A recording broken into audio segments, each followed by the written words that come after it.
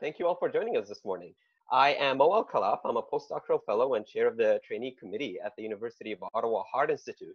I hope everyone is healthy and safe at this time, wherever you are. Thank you for joining us on this virtual science seminar series brought to you by the BEaTS research and radio team. Today here we are monitored by Dr.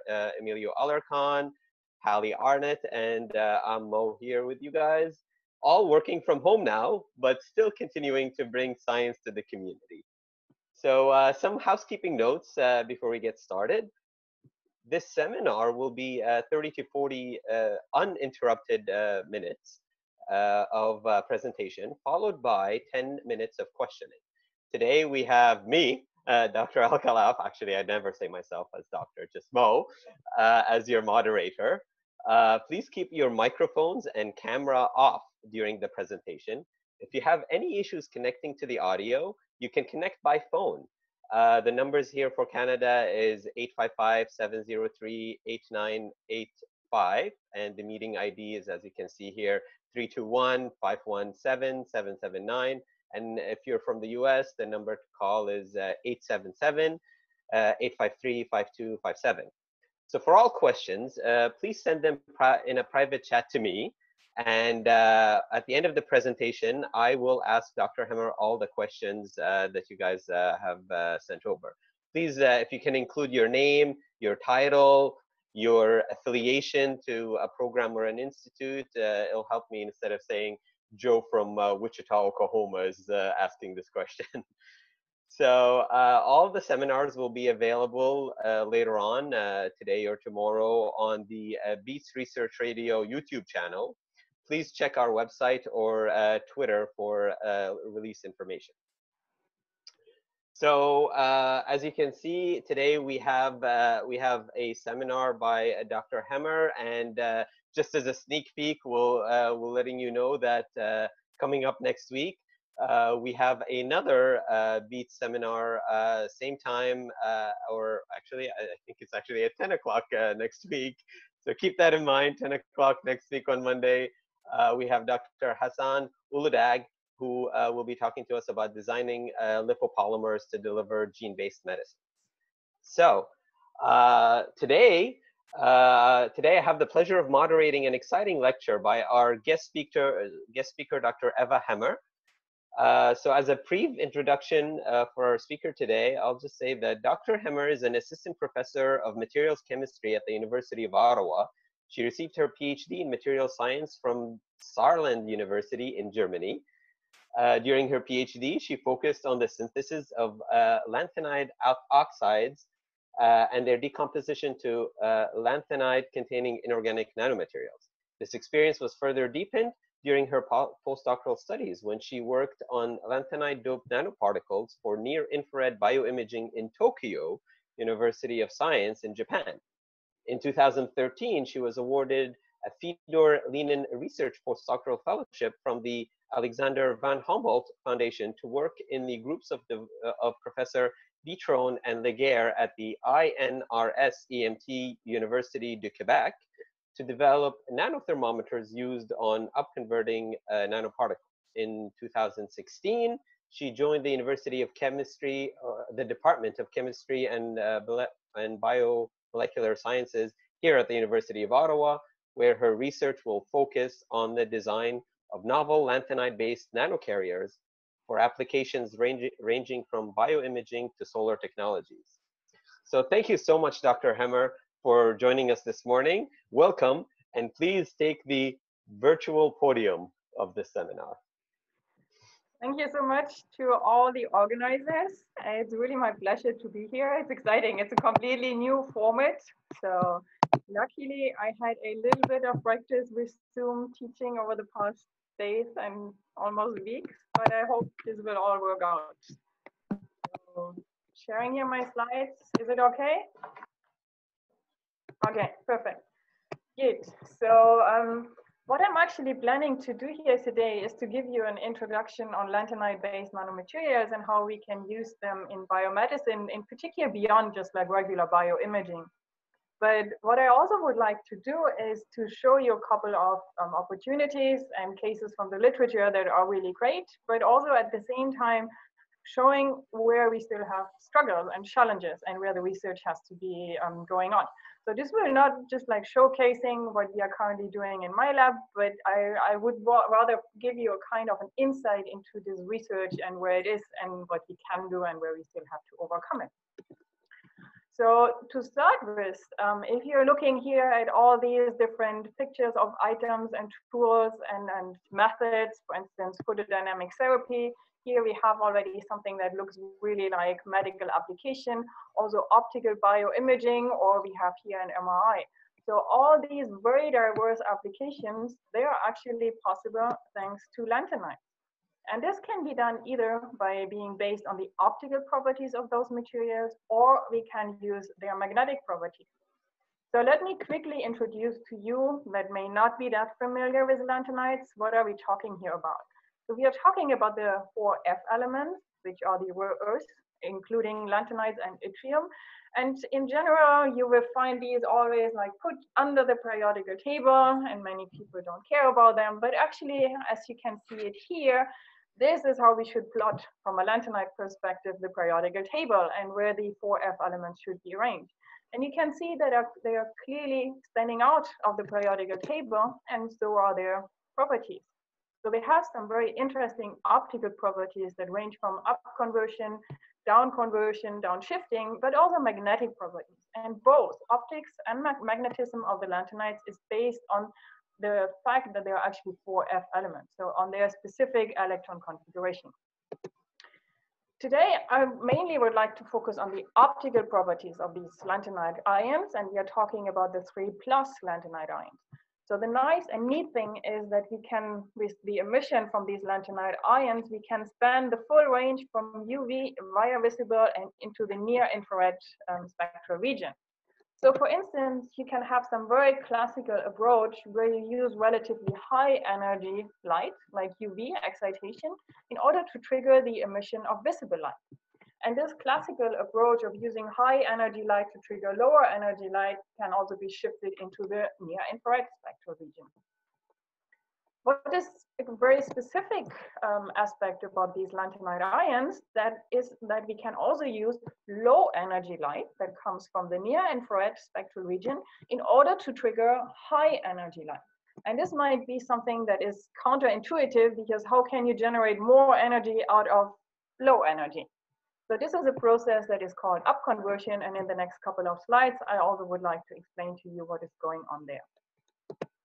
But before going there, let's have a look at all these NIR mentioned here. So there's a lot of focus pushed on the light that is actually in the near infrared spectral region. And there's a reason for this, because near infrared light falls in the so-called biological transparency window. So what does this mean? If you have a look at this figure shown here on the right, we have the optical loss of human skin as a function of the wavelength. So if you are in the visible or in the UV range, we see that this curve is really going up consequently in the visible, and then the UV, you will not have a lot of light that can penetrate through biological tissue. However, if we are in this region of the biological window, we have this minimum of the loss coefficient. That means we can penetrate deeper into biological tissue when using near infrared light that is either from this first biological window, the second, or the third biological window. And the reason for this is that we are having less scattering and also less absorption of near infrared light by the biological tissue, which results in the fact that we can penetrate deeper, up to centimeter range into tissue when compared to classical UV-vis light. Another advantage of near infrared light is that in contrast to UV light that is high in energy, we have much lower phototoxicity. So if you are shining with your UV lamp on a sample or on a biological tissue, after some time you may induce photo damage, similar to sunburn. However, near infrared light is much less harmful in that regard. And also for the probes that are actually capable to be excited with near infrared light or to emit near infrared light. So as we will see, we speak today about nanomaterials that are inorganic. So in contrast to organic dyes, although under near infrared excitation, we have a much higher photostability. So if you have an organic dye and you shine too long UV excitation on it, after some point, you will observe photobleaching and you cannot use your sample anymore. Okay, so near-infrared light is really interesting for the biomedical application because we can penetrate deeper into it, and we have also, in terms of bioimaging, we get better resolution and in comparison to the use of UV light. However, there is one drawback of the lanthanide ions. So all the optical properties of the lanthanide ions are actually based on transitions that are based on FF transitions. So this is because we are talking here about the 4F elements.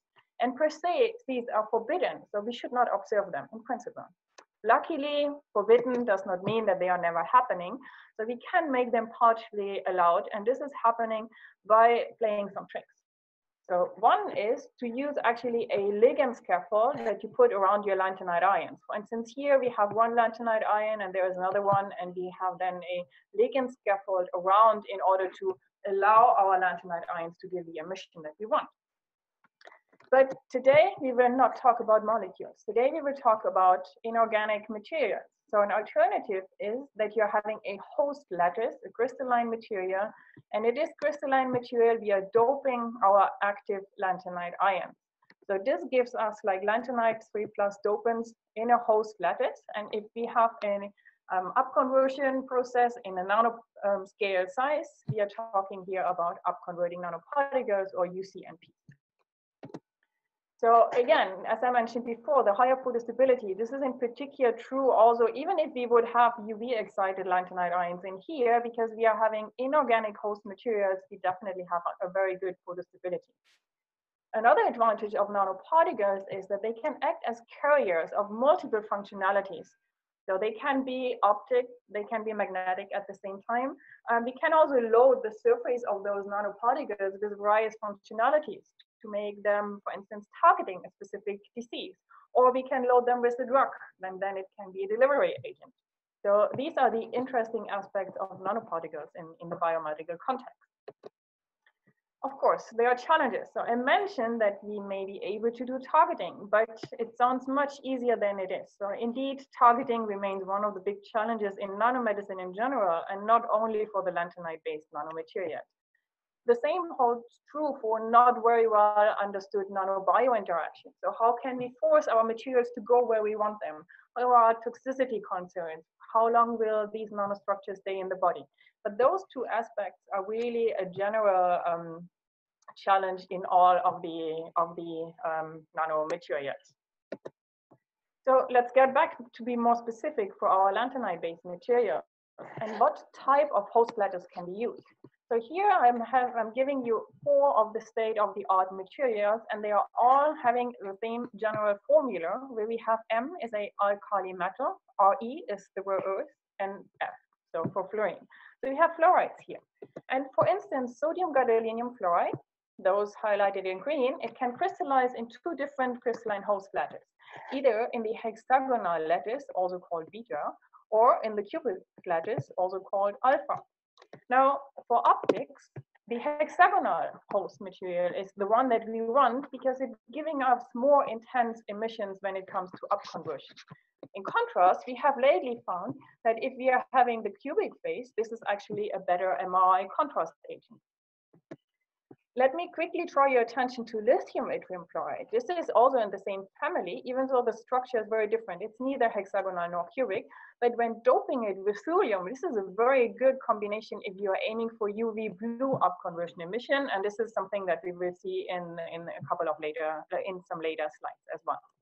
So, but what do I want to say? So it shows you that when we synthesize these materials, it is also very important to keep in mind the crystalline phase, the size, of course, and in particular, we have to be selective. So we need to have synthetic methods that allow us to specifically and selectively design either the hexagonal or the cubic, depending on what we want to apply them for.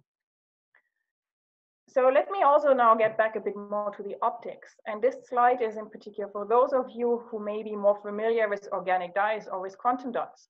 There are some very important differences between these different classes of fluorophores.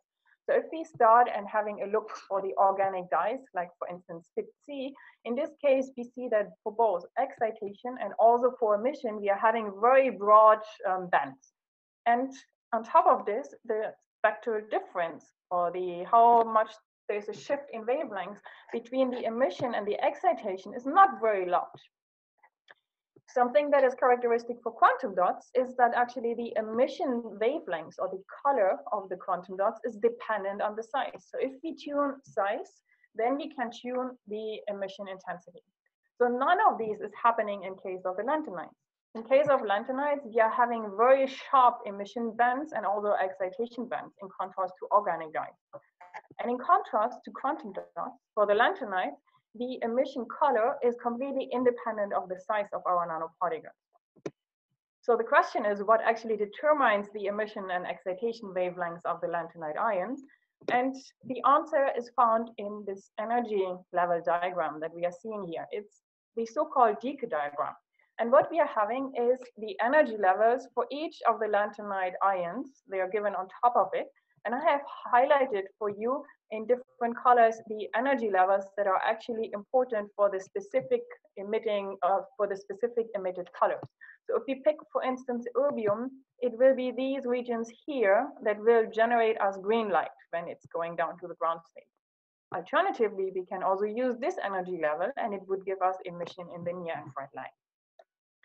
So, but how is photo up conversion? So I hope this video will play, and because it shows very nicely what we are actually seeing here. So in photon up conversion, we have a stepwise process where you have one low energy photon that is coming, and it is bringing this little guy up. Here it goes to the first step, and then it is waiting for a second photon to come that brings it up to a higher energy level. And then it's up here, so it collected some energy by using several portions of small energy, and then it is jumping down, releasing all its energy that overall is then, of course, a higher energy than the energy of each photon that was used in a multi-photon process. So if we look at this in a more physical way, looking here again at our energy levels, what is happening is we can use 980 nanometer light that matches the near infrared region. And there's a perfect match in the energy levels here. And there's another one, and another one, and another one. So we can use multiple photons of 980 nanometer light in order to bring up the erbium to an excited state. Unfortunately, this is not a very efficient process, but we can overcome this. So if we are looking here at our scheme of the upconverting nanoparticle, we see that at the one hand side, we have the activators, which is the erbium that is giving us the emission. But on the other hand side, we are adding on top of this a co-dopant, a sensitizer, which for instance is ytterbium 3+. And the reason for using ytterbium 3+ is that the energy level of ytterbium is a perfect match with this energy level here of erbium. So we can also excite ytterbium, and ytterbium is much better in being excited than erbium. And this is then followed by an energy transfer to erbium, so that here as well, we end up in the higher level. Once being excited, then there may be some non-radiative relaxation down to an emitting state. And in the specific case from erbium, once having reached then these two here, this is from where we generate green emission, or this one here is from where we generate the red emission. So we can trigger then the UV visible. So even UV is possible by going into higher levels of conversion emission. And to show you this, this can be pretty, give you pretty bright emissions. So we can even use these nanoparticles and excite them with a handheld near infrared laser diode. Here we have the very characteristic green emission of erbium that is doped in a hexagonal nanoparticle. If we dope it into a cubic nanoparticle, the emission is more like reddish. So I think the red emission becomes more strong. If we choose thulium instead of erbium, we are getting a very characteristic blue emission. So the question was, what determines the emission color of the lanthanide? So it is clearly these different energy levels that determine it. And we have then to pick the right lanthanide ion in order to obtain the emission that we are aiming for. Besides the upconversion, the same erbium-doped nanomaterials can also give us near-infrared emission, and this is by having this energy transfer here over to erbium, and then there would be some non-radiative relaxation down to this level here, from where we then can have near-infrared emission. So it's a kind of an all-rounder. You can have upconversion, but also near-infrared emission. To give you again an example of why we really want to have near-infrared light instead of UV light in excitation. So I'm showing you here an example where we obtained some zebrafish embryos from our collaborators in biology that were incubated with upconverting nanoparticles. And then here, this zebrafish larvae is excited with UV light, but our nanoparticles are not emitting at all with UV excitation. So all this blue emission that you're seeing here is just like fluorescence, autofluorescence of the biological tissue. So there is nothing that comes actually from our optical probes. And this shows you that there is really like a big challenge of how to get away from autofluorescence and from the background emission when you're using the UV excitation. If we switch to 2-photon excitation confocal microscope, then in this case here, what we see is, yeah, it's getting better because now we only have the green emission of our nanoparticles. But what we also see is by using this 2-photon excitation, we have a lot of background noise. So this is not ideal yet. And if we just go to very simple, direct near-infrared excitation with this stepwise process, then we see in this image here that we have much less background noise. And only where we have this emission intensity here, this is actually a false color image. So it was colored green because it's the erbium emission. The raw data are just like a grayscale.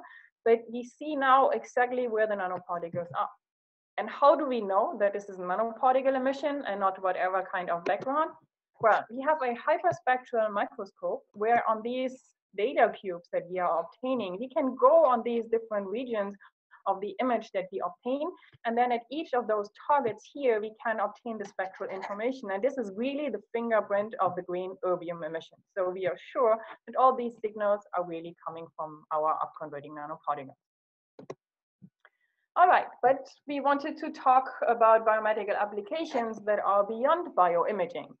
And there are 3 of them that I would like to pick today. One is bioassays, and then photodynamic therapy and drug delivery counts a bit together. It's the same idea. And last but not least, we will talk a little bit about nanothermometry. But let's start with bioassays. So what is happening here? It's very often that we develop, or the community aims to develop these bioassays that are based on FRET, first resonance energy transfer. What we are having here is, again, our upconverting nanoparticle that under near-infrared excitation is, for instance, emitting green and red if we have erbium.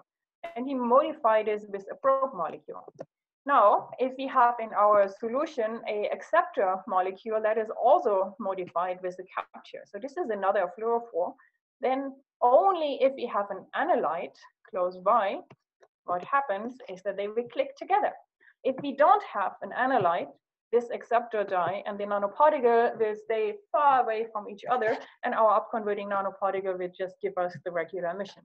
Yet if this clicking happens, then the upconverting nanoparticle and the dye here is getting in close enough distance, and we can have some luminescence resonance energy transfer, which results in the fact that the emission wavelengths of the upconverting nanoparticle that matches very well the excitation or the absorbance of our acceptor here will be quenched. So we lose, for instance, the green emission and we trigger the acceptor. And this is then how you can detect your analyte.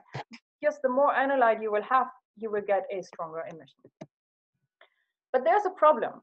So, and even so, the advantage of the use of upconverting nanoparticles is again in the fact that we can use near-infrared light for excitation, which results in much less autofluorescence and background. Thus, we can per se get much nicer signal-to-noise ratios. A problem comes clear when we look at the difference to regular systems or established systems. So very often in bioanalytics, we are using dye molecules or protons in these FRET pairs. So this is a really often applied concept. But here we have one donor and we have one acceptor. So it's pretty easy to make calculations and to understand how everything is happening. If we move, for instance, into other novel approaches where we have, for instance, a quantum dot that is modified with acceptor molecules on the surface, and then if an connectors on the surface, and with an analyte we bind several dye molecules on the surface, what is happening is that each quantum dot is again one emitter, one donor, but we do not know the number of how many acceptors do we really have on the surface. So this becomes already more difficult to have something quantitative. Now, when we look at our upconverting nanoparticles, it's getting even more challenging, because here we have our donor, and on the other side we have the acceptor. And the FRET process is really distance dependent. Only if the acceptor is close to the donor, we can have this FRET process. But which distance do we now have to take? Is it, so in our nanoparticle, each nanoparticle is not only one donor, because now we have to count all these many lanthanide ions that are doped into the nanoparticle. Each of them is an emitter. So we have an unknown of how many donors we have, and we have an unknown of how many acceptors we have. So do we calculate the distance from the dye to the surface of the nanoparticle, or from the dye to a lanthanide ion that is in the core of the nanoparticle? So this is a difficult question. And also, as FRET is distance dependent, we know that most likely it is not happening at distances that are larger than 5 nanometer. So if we have a nanoparticle that is like a typical size range of 20, 30, 40 nanometer, only the outer 5 nanometer will really interact with those acceptors here. All the other nanoparticles in the volume, they will not participate in FRET. So this has two consequences. One is that FRET in upconverting nanoparticles is really dependent on the size of our upconverting nanoparticles. And this is, for instance, a nice study by the group of Uteresh-Genger, who showed this really nicely. But there is another effect, which is that we are having this volume here of all these lanthanide emitters, and they are just emitting and emitting, and they may totally overshadow the emission or the quenching of the emission of those lanthanide ions that are actually involved in the FRET, which makes it challenging to have a good signal to noise ratio. So in order to understand this better, and so I have to mention that FRET processes in upconverting nanoparticles have been studied a lot, but I'm daring to say that they are by far completely understood. So we tried to contribute this by preparing different architectures of just like simple nanoparticles doped with lanthanide ions, or by having them with a protective shell that is undoped, so adding more spacer between the donor and the acceptor, or having no lanthanide ions in the inside at all, and only having lanthanide active ions on the surface. So we tried to understand what is happening here. There were some surprising insights I will not go into today. What I would like to focusing on the simple donor acceptor pair here, where we used the donor as a dye labeled on a DNA strand, and this was then attached to the nanoparticle. So I would like to show you how we can overcome this problem of low signal to noise ratio due to all the background emission of the lanthanide ions that are not involved in FRET. And therefore, let's first have a look again at the energy levels, what is happening here. So our nanoparticles are excited, we bring them up into the excited level.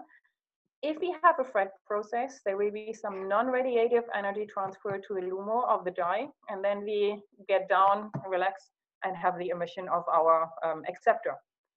This is a FRET process, so there's absolutely no radiative emission involved on the erbium side in perfect FRET.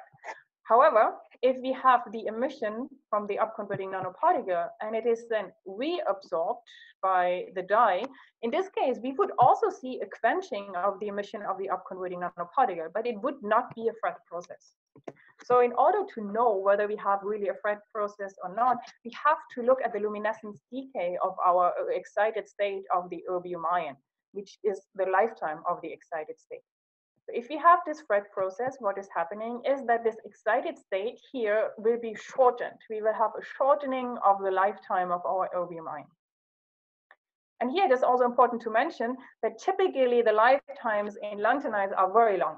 They are micro to milliseconds in comparison to dyes or quantum dots where we are more talking about nanoseconds or even picoseconds. So they are really long.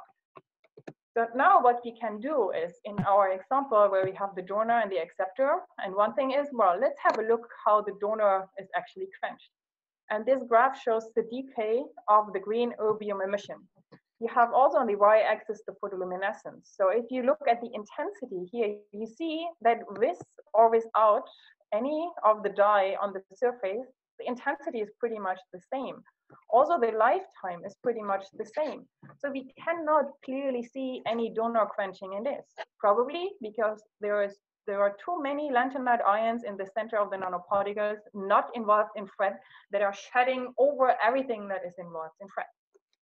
But what we can do now, instead of looking at the lifetime and the decay of the erbium emission, we are now looking at the decay of the sensitized emission. So we are now looking at what is actually happening with our FRET. How does it with our dye? How is this behaving? And here you can clearly see in black, we have the background with no dye at all. And then once we have the dye on our upconverting nanoparticles, you see a clear intensity increase. So we can relatively easy and with a very good signal to noise ratios, the acceptor emission can be detected.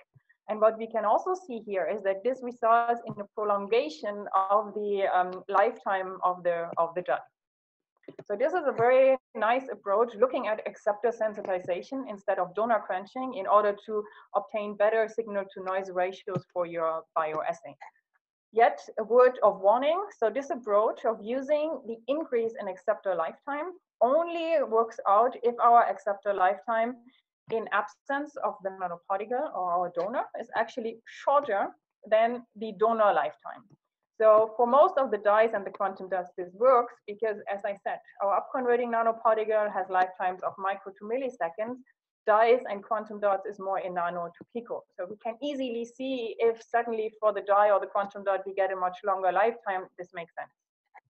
And this is the good part about it. Okay, so far for bioassay. So using near-infrared light, we can improve on autofluorescence, and using the acceptor photoluminescence can also help us here really in getting better signal to noise ratios. And in the literature, there are some beautiful real-life applications actually that we find. However, drawbacks, of course. What do we do if we cannot rely on the emission from our sensitized acceptor, but if you have to look at the donor, then we really struggle. Also, FRET processes still have to be understood in a much better way. But let's move forward to this group of applications that are actually grouped together. And why? Because both of them are actually near-infrared excited processes. For instance, a remote controlled photochemical process when we are talking about photodynamic therapy, or a remotely controlled drug release. We use our near-infrared light in order to trigger these processes.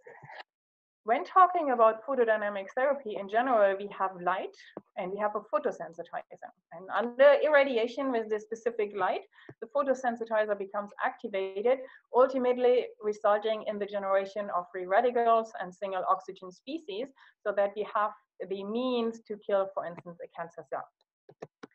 Now, if we have, in this case here, you have a photosensitizer that needs, for instance, UV or blue light to be excited, or even green light, such as, for instance, CE6 as a photosensitizer. It has the biggest absorption here in the blue, but also some in the red. So if you would use this light on a patient with a tumor under the skin, we could not reach it efficiently because UV and visible light cannot penetrate through the biological tissue. So the idea is here to penetrate through by using near-infrared light, and then locally where we have our up-converting nanoparticles, we generate the UV or visible light that is needed to activate these ROS-generating processes. So the spectra shown here are an example where we have up-converting nanoparticles that were modified with C6 as a photosensitizer.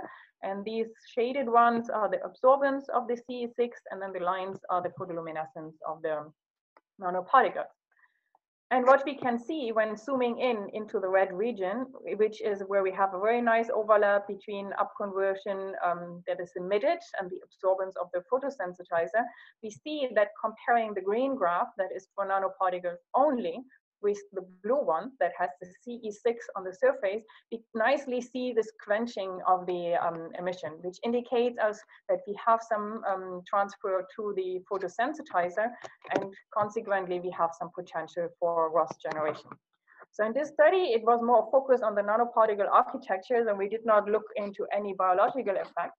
However, I would like to show you a nice example from the literature, where we have these upconverting nanoparticles here that are doped with thulium. And maybe you remember I said that thulium is actually very good if we want to have blue or UV emission.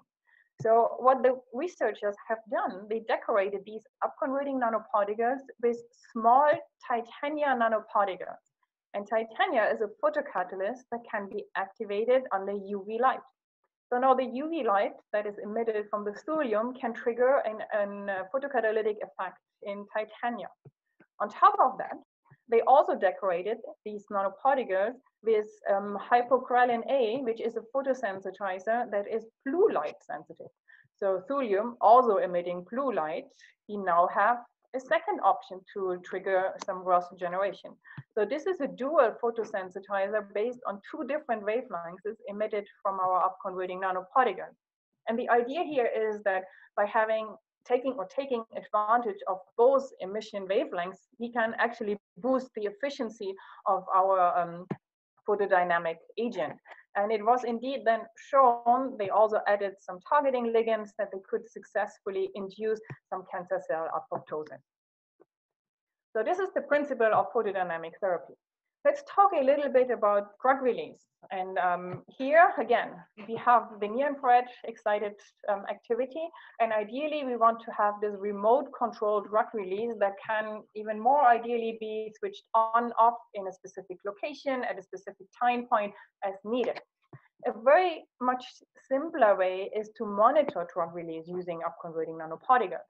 So for instance, we can have a carrier that could be a liposome, and that is filled with green emitting upconverting nanoparticles. We have erbium, so green emitters under 980 nanometer excitation. Now, if we would also have doxorubicin as a model drug under near-infrared excitation, this is not showing any emission.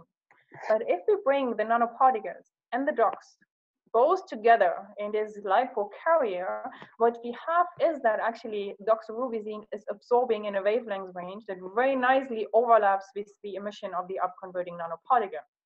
So consequently, if we have them in close enough distance together, we see this quenching here. The green curve is only the upconverting nanoparticles. The red one is when we have the dox close by. So we see that this green emission of the nanoparticle is actually being quenched. So on the opposite, this means if we now have a drug release because of a time-induced dispersion out of the lipo carrier, we will restore the green emission of the nanoparticles because the dox is not close enough anymore in order to induce any quenching process. Of course, there are some difficulties with this approach here because first of all, it is time-induced, so it's not a on-off for drug release. And also, if we want to monitor here the drug release by using this green emission, well, I said before, green emission is not near-infrared. We need near-infrared light to really penetrate through biological tissue. And this also includes that if we have a probe inside, we do not only need near-infrared light to penetrate in to activate, but we also need near-infrared light to get out to be detected. So there's room for improvement. And one way how this is, for instance, be done, if you're looking at the literature, it's like you will find coating with mesoporous silica on top of these upconverting nanoparticles. And then these pores, they actually give us room to be loaded with a drug. So for instance, we can load it with a doxorubicin, but we want to avoid that the doxorubicin or the drug is like released too early and not on demand. So what was done in this work by this research group here is that they added a ruthenium complex that acts like a gate blocking these pores. So the dox cannot get out unless we use near-infrared light to excite our nanoparticle that is emitting blue light because there is thulium doped into it. And then what is happening is that this blue light is actually cleaving the ruthenium complex so that it opens the gate and the dox can then get out. So this is a very elegant way how one can really on-off trigger the drug release. So the positive aspects here definitely are this remote control to have over a local region where you want to have the treatment with the drug on demand, and we can use photoluminescence-based monitoring. However, there are of course also some challenges that people are working on at the moment to overcome. So for instance, loading of drugs, it might sound simple, but sometimes there are challenges. Like for instance, how do you bind it on the surface of your nanoparticle without modifying the drug molecule, which could result in the fact that it's not FDA approved anymore, or it could even kill the efficacy of the drug. So maybe it's not working anymore as a drug. But from a much more basic point of view, what we also have to consider is that this light that is needed for the photosensitization, it comes from our upconverting nanoparticle acting as the activator. So therefore, we have the near-infrared excitation and the upconverted emission. And looking at the quantum field, which is the number of photons that are emitted in comparison to number of photons that we need for excitation, the problem is that quantum yield in upconversion is very low. And if you have people in the audience that are coming from molecular fluorophores or from quantum dots, I'm even shy to tell you how low it is. Well, it can be typically in the range of 1% in terms of quantum yield. So this is really a problem, because if not enough light is generated to sensitize the photosensitizer, then the efficiency of the Ross generation can be very low. So what people are working on is like new upconverting nanoparticle design, boosting the upconversion quantum yield. But even assessment of quantum yield is not that easy, because we do not have any commercial standards that could be used in order to compare intensities.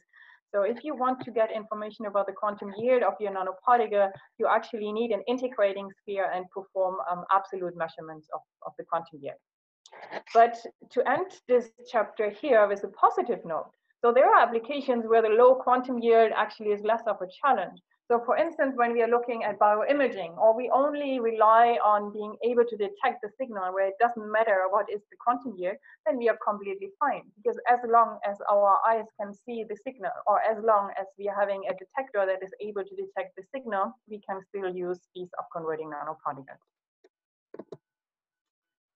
Okay, so let's now switch to a third application, possible application, that is actually nanothermometry, where we want to use the emission of the nanoparticles as a function, changes as a function of temperature. And this allows us then to gain some information about local temperature, for instance, in a tumor, or when we are doing a photothermal therapy and we want to control what is the temperature that is applied. So as already briefly said, lanthanide emission depends on temperature. So for instance, you can have a change in spectral change, position, or your peak ratio can change, or the bandwidth, although lifetime can change as a function of the temperature. So all these features that change with temperature can be used in nanothermometry. And Professors Dani Hake and Fiorenzo Vitrone, they are kind of the fathers of nanothermometry.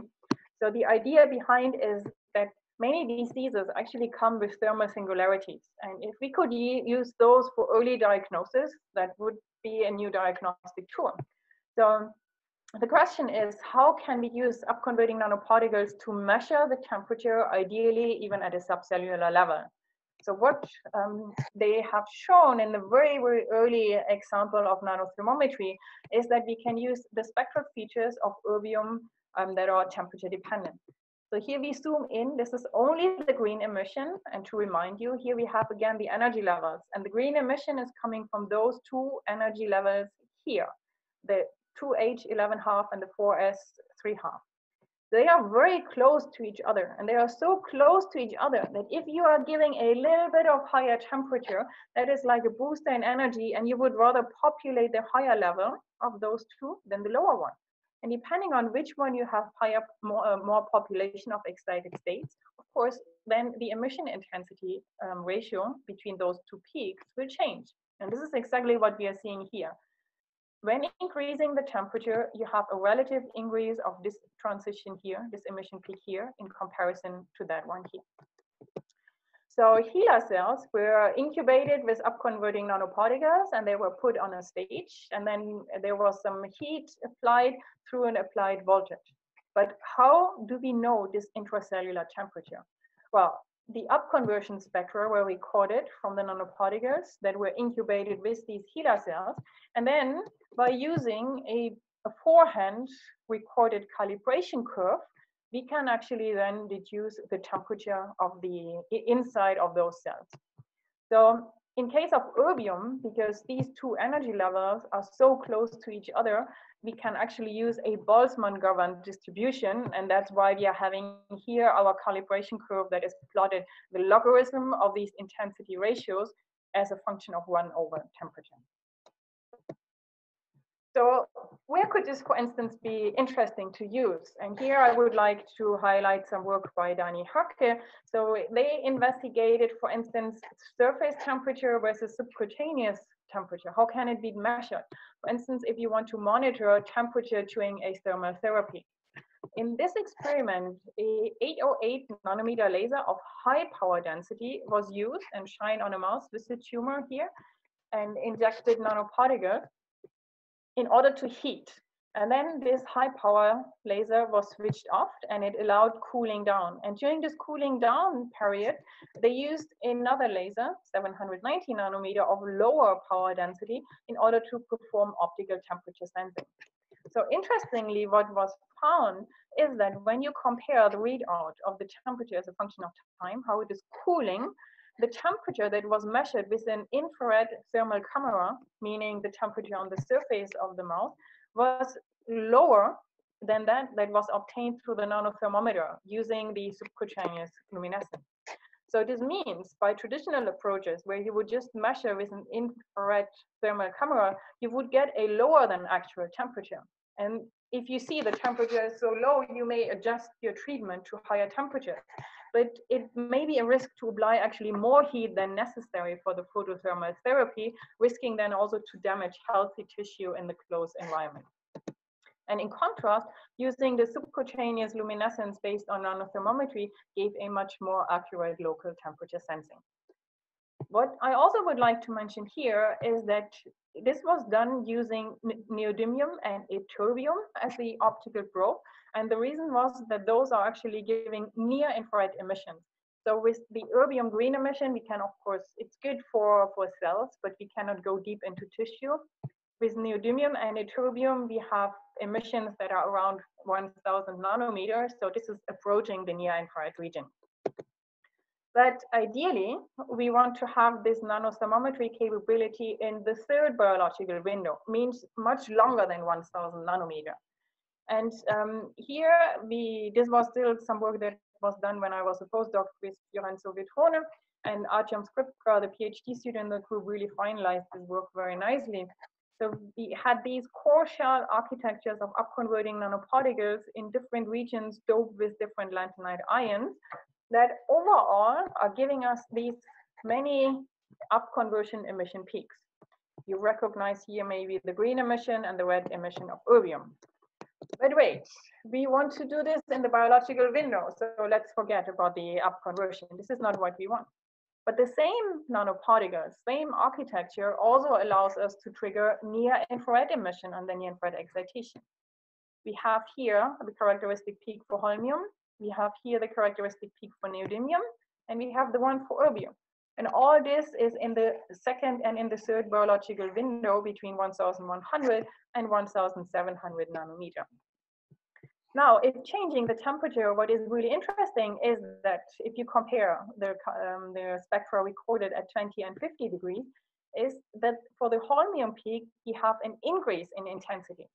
The same is happening for erbium, but in contrast, neodymium is actually decreasing.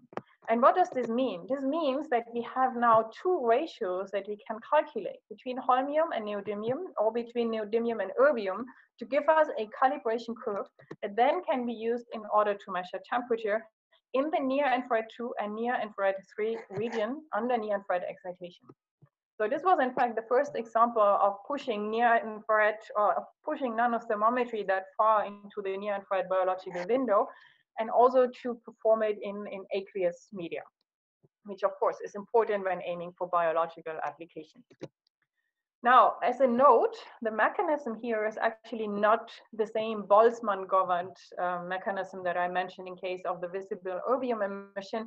Instead, it is much more complicated. It's a lot of energy transfer between the different lanthanide ions, and we will not at all go into the mechanistic details here. But what I want to highlight is that this process is really solvent dependent. So these data were obtained when having the nanoparticles dispersed in water.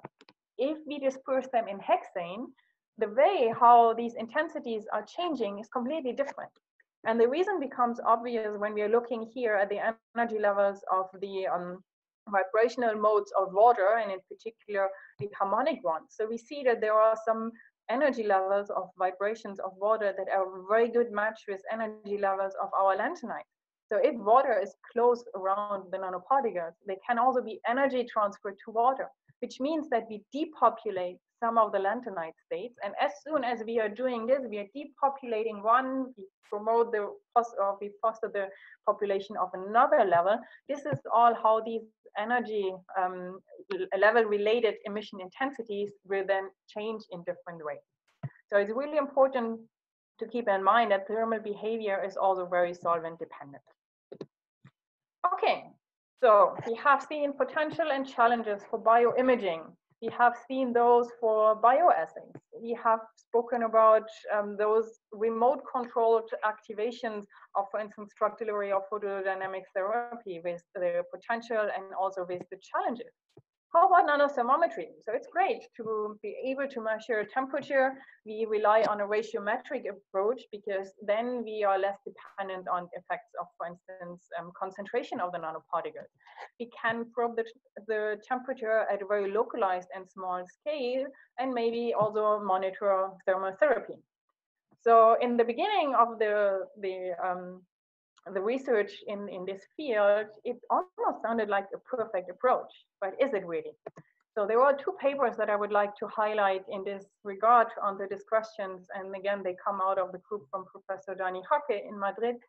So there are very self-critical papers with respect to the community working in nanothermometry, because indeed what they point out in this paper from 2018 is that the authors would like to remark at this point that the possible variation of the signal induced by excitation power density modifications has been systematically ignored.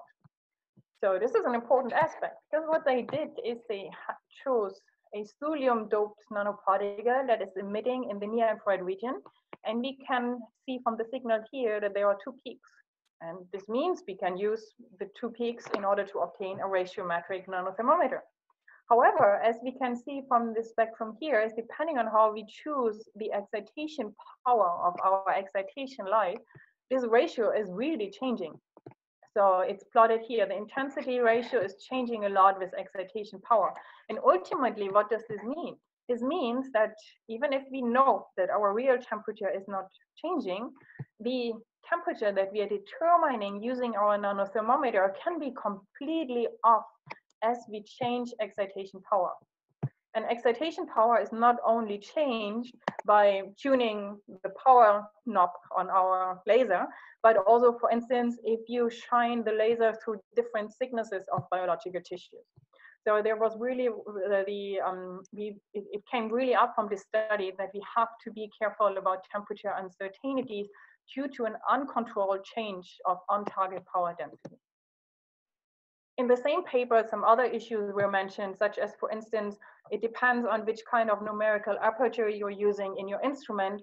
Also, absorption of light by tissue and self-absorption of emitted light by other nanoparticles can have similar effects that actually in the end tell us that our calibration curve might not be the correct one.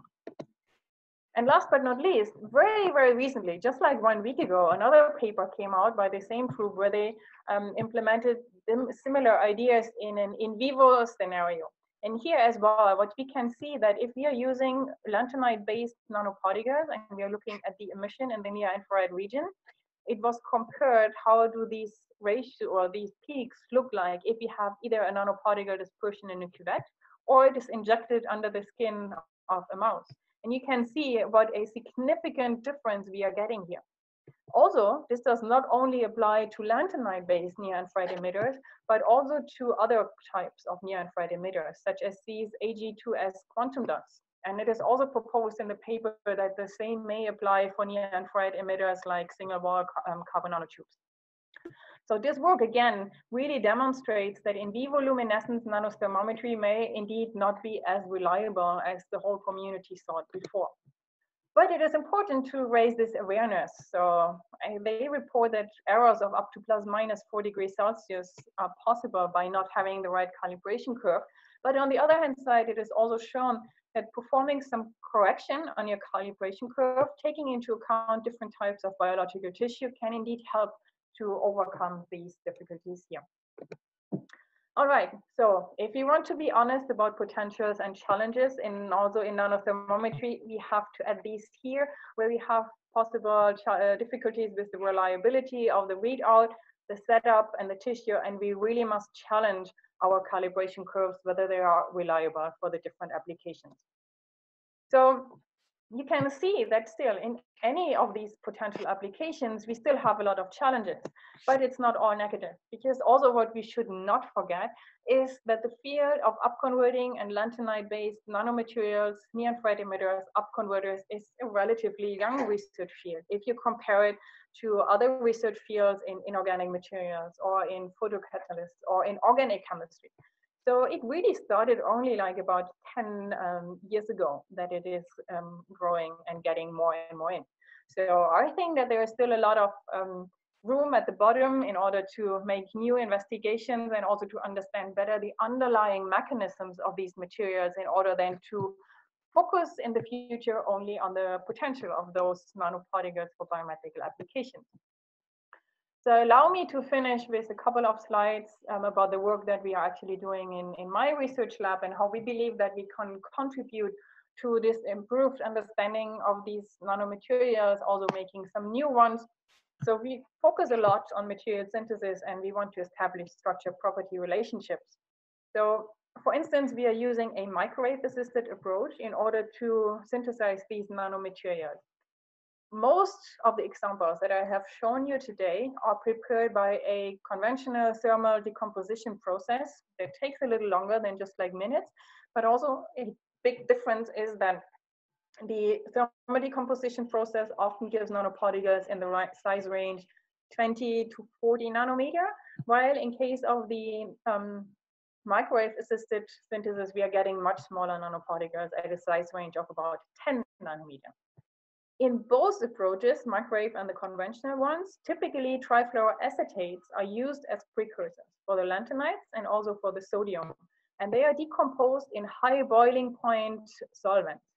They act as solvents, but also in particular the oleic acid and then also the oleolamine, they are also acting as capping agents on these nanoparticles. And in the literature, it had previously been reported that with the microwave, we can obtain the cubic phase of those materials. But remember, in the beginning, I said, if we are aiming for optical applications, we are more interested in getting the hexagonal beta phase. And at the beginning, this was really a struggle. So it took us some while, but then we figured out that it is actually this ratio between the gadolinium and the sodium source that we have to fine tune in order to now be able to selectively produce either the hexagonal beta phase or the cubic alpha phase of this type of nanoparticle. What we also found is that depending on what kind of precursor we are using, so either the trifluoroacetates or on the other hand side, oleates or acetates, we can have a way how to control particle size. For instance, with the trifluoroacetate, particles are typically in the sub 10 nanometer range, around 7 nanometer in size. If we switch to those two precursors here, we are more at the sub 5 nanometer range, more like around 3 nanometer plus minus. So then in the next step, we are always interested in looking at the optical properties, upconversion, near-infrared emission, and also hyperspectral imaging. So this approach of tuning the gadolinium to sodium ratio to tune the phase of the nanomaterials also works very nicely to grow a protective shell. And then even these particles are still very small. So they are like overall just like 12 nanometer barely. They are small yet bright. So with a simple handhold laser pointer with 980 nanometer excitation, we can trigger this very bright emission that is characteristic for erbium. Now, here I'm showing you some particles that are obviously not nano, they are micro, and they are lithium yttrium fluoride. So initially, we also wanted to prepare lithium yttrium fluoride at the nanoscale because, as mentioned before, it is an interesting host material for the blue and UV emitting thulium for photodynamic therapy or drug release, for instance. However, to our biggest surprise, we cannot just take lithium instead of sodium and yttrium instead of gadolinium, even though it looks to be like so close in terms of like the choice of elements. If we just change one element, nothing works the same as before. Also, even so, lithium yttrium fluoride synthesis in conventional methods works perfectly. We cannot just like translate what works in conventional methods into the microwave. So this shows that lanthanides are kind of tricky little elements that each of them needs its own attention and really like fine tuning in order to understand how we have to tune our reaction conditions in order to get the properties that we want.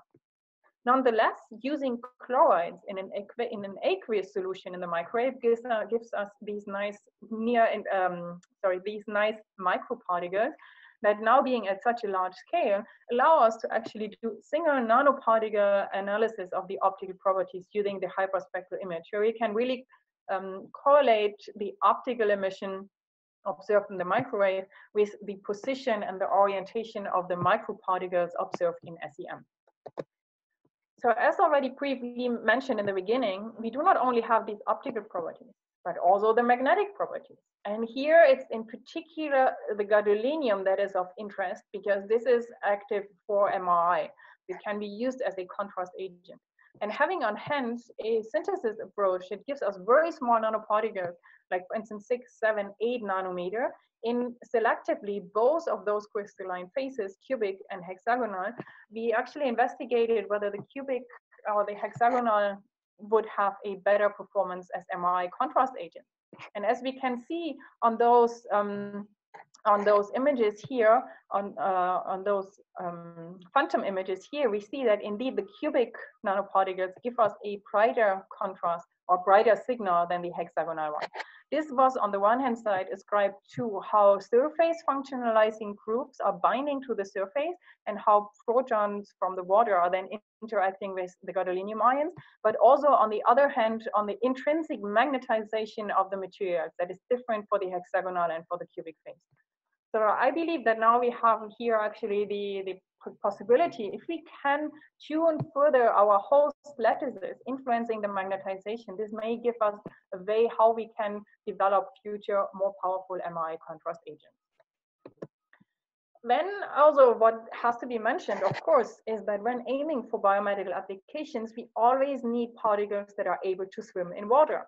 So out of the reactor, they come with these caps of oleate groups, and this makes them dispersible in organic solvents like hexane or toluene. But we need to have something that is either surface modified to make them hydrophilic, or we need to have a nanoparticle that is not having any ligand on the surface. Because then we can do further functionalization with specific groups, for instance, targeting agents, drug molecules, etc. Typically, this stripping of the ligand is a very straightforward process. So we at a pH 3 to 4, we can actually have reprotonation of the oleates kept on the nanoparticles, and we obtain ligand-free nanoparticles and oleic acid again. Very well established approach. The only problem is that with our very small nanoparticles, we were not able to obtain an efficient way to transfer the nanoparticles either in the cubic or in the hexagonal phase from our organic solvent into water under these pH conditions. What we figured out was that we have to go to much harsher pH conditions like pH 2 or 1.5. Then it was indeed possible to bring all our nanoparticles from the organic solvent into the water phase. So far, so good. But then we noticed that this only works for some of them. So for instance, when we took sodium gadolinium fluoride and it was in the hexagonal phase, yes, we could obtain hexagonal phase sodium gadolinium fluoride nanoparticles that were ligand free. However, if we had the same nanoparticles, but in the cubic phase, and we tried to bring them in water, we observed a phase transformation from sodium rare earth fluoride to the rare earth F3 phase. So this is in stark contrast to what always has been reported about the very good chemical stability of those materials. So maybe this should come as a reminder that also depending on which lanthanide we are using in our materials, sodium europium fluoride, sodium gadolinium fluoride, sodium praseodymium fluoride, we must be careful about the approach that we are using in order to bring our nanoparticles into the water phase, because maybe they are not as stable as we always thought that they are. Okay, so what we also are looking at, not only in terms of the hyperspectral imaging to understand optical properties, but very recently we were able to acquire a new spectrophlorometer in our lab that now also allows us to look at lifetimes, at quantum yield, using an integrating sphere, and at temperature-dependent processes in these optical materials. So temperature control can now be done between roughly 10 Kelvin and 380 Kelvin. And allow me to advertise a little bit. So we have a very broad excitation module, either for UV-Vis, that means not only for the lanthanides, for the upconverters, but also for dyes and other optical materials, but of course also the near-infrared excitation, flexible sample holders, and also for the detection module. From UV into the near-infrared and very long wavelengths, we are able to detect our materials. Lifetimes are restricted to lifetimes that are rather long, like microseconds and milliseconds. In this way, it is really specialized for the lanthanide, but as already mentioned, quantum yield and temperature control is possible on any probe that can be excited with these wavelengths and is emitting here. So this instrument was just like installed and finalized a week or two before everyone was sent home to work in home office, and we now are desperately waiting to getting all back into the lab in order to do new measurements, to develop new probes and test their optical properties. And should you be interested in trying some of the features of this instrument, just be free and contact me. I would be very happy to talk with you. And with this, I come to the end. So I would like to acknowledge, of course, all students involved, previous and past. There were way more than that fine space on this slide here, collaborators, my current research group funding agencies, and of course, thank you very much for your attention. Thank you so much, Dr. Hemmer, for the presentation. Can you hear me? Yeah, I do. Perfect. So I have just a couple of questions here that came from the audience. I'd like to ask you some of these things. First question is from Alexander Steves. How does the sign of a multiplexed lanthanide-based imaging experiment for a bioassay look like? Are there any considerations that are unique versus the use of fluorophores in a technique such as laser scanning confocal microscopy? I would say the rough principles are very similar. So also for the bioassays based on upconverting nanoparticles, you have two different approaches. You can have them either heterogeneous assays or homogeneous assays. So it can either be the nanoparticles that are crafted on a solid substrate, and then you are adding your analyte, but it can also be in a homogeneous form. So depending on which way you use, but the readout should be pretty much the same as far as I know for other assays. I hope this answers the question. All right, so the second question, that'll come from me. So I'm more of a translational, you know, closer to the clinical side type of biomedical scientist. So my question is, what potential application is close, do you think, to using this type of novel chemical approach on patients? Do you have any ideas of maybe close to clinical trials type of applications for this? Or I know that I saw some doxorubicin related work, and that's a classic cancer treatment. Do you think that there's a close to clinical trials type of usage for this chemical approach?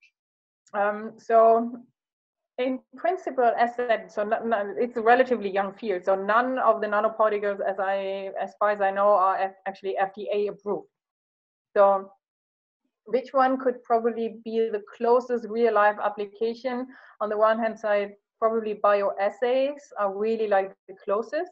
If we are really going into clinical applications, involve these patients, maybe this direction of where we would use the nanoparticles as how to say, like in situ control probe during an operation. So if you have in the operation room, you're removing a tumor, and then you could spray these nanoparticles on the surface to make sure they would only attach to the cancer cells. And then with the near infrared light, you can clearly see where do you still have tumor tissue to remove or not. So I believe that some of those studies have actually been done in clinics. I'm not sure whether in Canada or in the US, but I have heard about some of those trials. But really on a daily life, I think we are still far away from it. All right, so our next question also comes from Alexander Steves, and the question is, can these lanthanide particles be used as predictable photoinitiators in hydrogel cross-linking? Yes. So there, I have never worked with it, but there are studies. So in particular, if you take those, not only in hydrogel, but also in polymers. So if you need blue or green light, for instance, yes, it has been used. And then the idea, of course, is also you have, for instance, you have to penetrate through some volume. And if you would need to penetrate through with the UV or blue or green light, this is difficult. But if you have your near infrared laser that can penetrate through, you reach better, and maybe also more locally, where you can then trigger the gelation or the polymerization.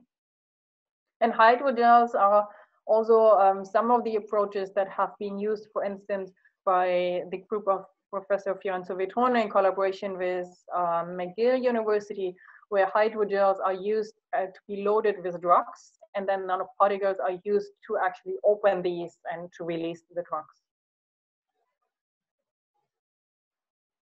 Perfect. The next question comes to us from Dr. Akhil Jain from the University of Nottingham in the UK. And the question is, what is the sensitivity of a hyperspectral imaging system, That's a very good question.